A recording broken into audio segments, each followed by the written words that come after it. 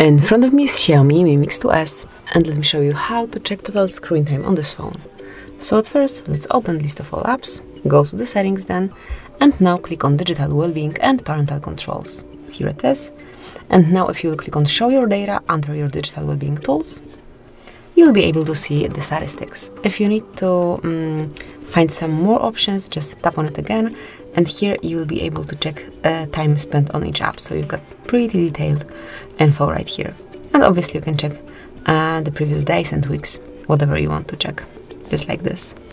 And this is it, that will be all. Thank you for watching. Please subscribe our channel and leave the thumbs up.